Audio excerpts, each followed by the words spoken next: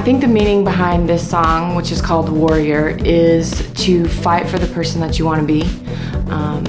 And I titled it Warrior because I think in order to do that, you have to really work hard to do excellent things. If you want to achieve your goals, you have to be willing to work hard at it and never give up.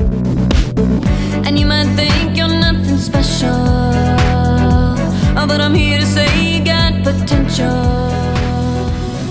I've always been a shy person, which doesn't work well being a musician, performing live. So that's something that I've had to overcome throughout my whole life. So this song specifically to me just makes me feel bold, makes me feel confident. I can do this. If this is what I want to do, then I have to stop being shy.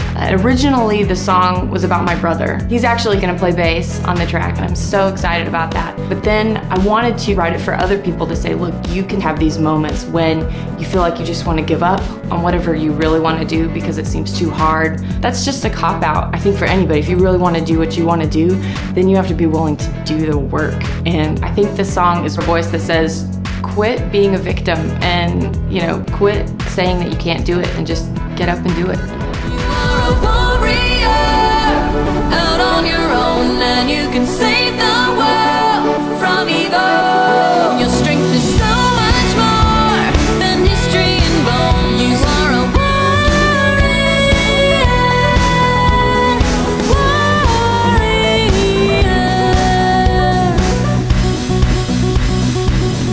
There's a lyric in the chorus that I think I want people to pay special attention to. It's the line that says, your strength is so much more than history and bones.